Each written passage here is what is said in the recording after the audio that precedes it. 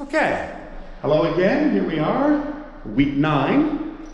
The subject topic is probability, and this is video 1, of course.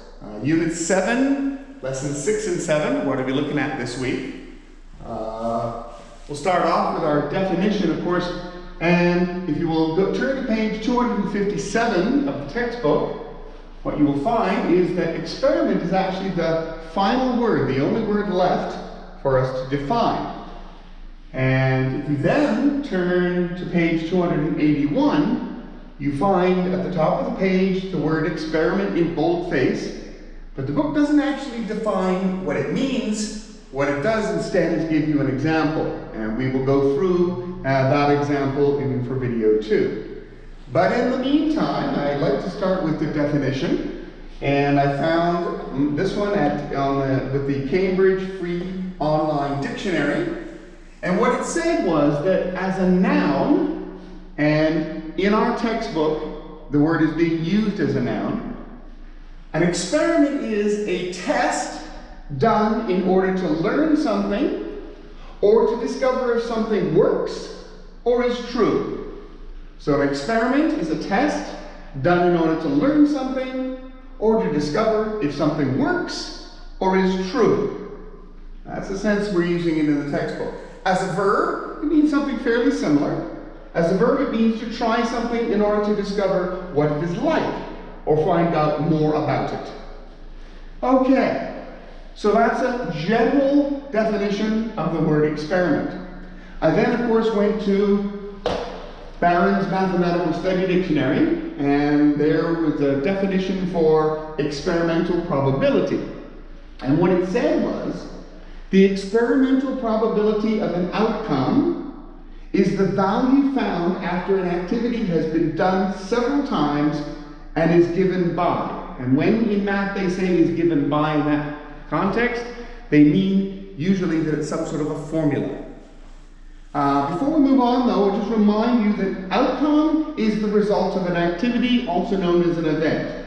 So, the experimental probability of an event, or the result of an activity, is the value found after an activity has been done several times and is given by, and here we have the formula. So let's look at that formula.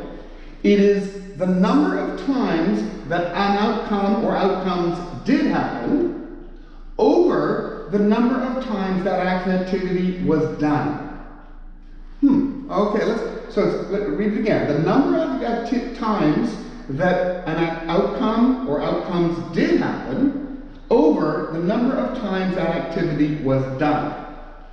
What does that mean? Well, I'll give you an example. If I had this doorstop and I dropped it on the ground, and it landed once flat like this, and it landed a second time up like this, I would record it as 2 trials. And if I was looking for the number of times that it landed upright like this, point up, that would be 1. And that would be the named outcome. And that's why I put it up here, so that we would really focus on it. So the named outcome. So the number of trials, the number of times I did the experiment was 2, and the number of times the named outcome happened was 1. So you can see that turns out to be a fraction, doesn't it? You could say half the time the named outcome happened. Or out of every 2 trials, 1 time the named outcome happened. And if I tried it more times, let's say I dropped it 4 times, and again it only landed on the point with the point up once, then I would say, well, that's a quarter of the time that it happened. I did the activity 4 times, and once it came up with the point up. So, that is experimental probability. The only other term that I want to make you aware of is the number of times that an outcome did happen is sometimes referred to as the frequency. And that's just what it means. The number of times that something happens is its frequency.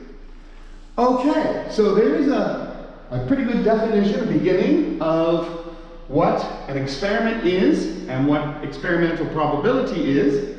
And video 2, I will go ahead and we will explore that example that I was talking about earlier.